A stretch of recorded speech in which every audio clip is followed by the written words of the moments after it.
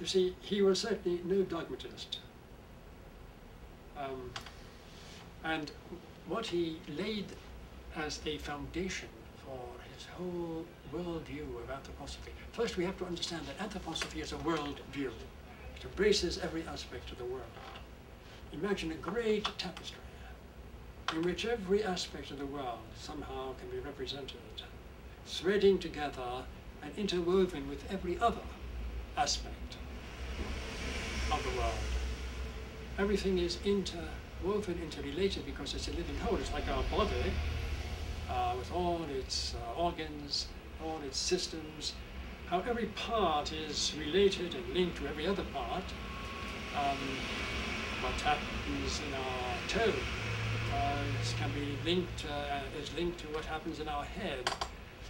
And so the worldview that he created can be seen in that light as a living whole that embraces everything. And in the center of that is the human being, as a microcosm in this tremendous macrocosm, interrelated, interwoven with every aspect of existence. That's what he was trying to develop. But he laid it on the foundation of a theory of knowledge, to which he gave the name of the philosophy of spiritual activity.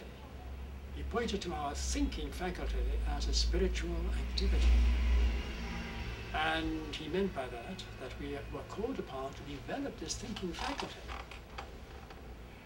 to such an extent that we could begin to see the relationship, the interconnections, and the way things metamorphose.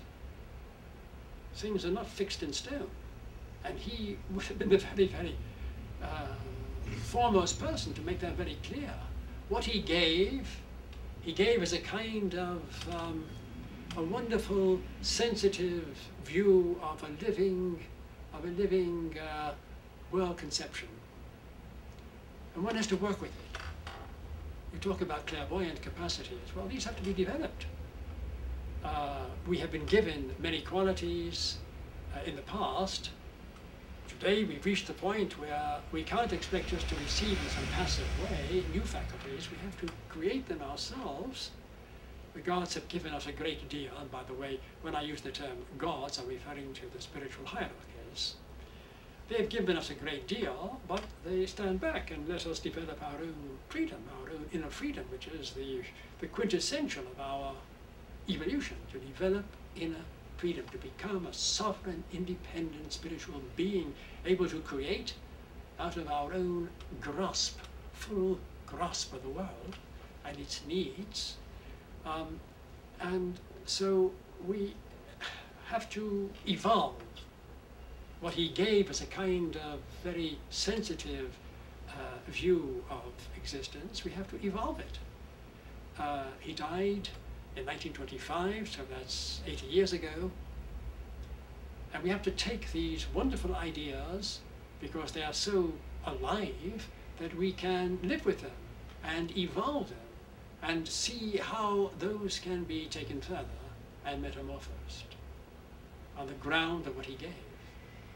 Now, if we just adhere slavishly to what he gave in 1920, we're not doing it full justice. And in some cases, we may actually be creating a hindrance. So we're not simply to sit back and just read and then repeat like a parrot what was said. We have to take it further. We have to grow with it, just as a child grows. Only we're growing now in our higher members.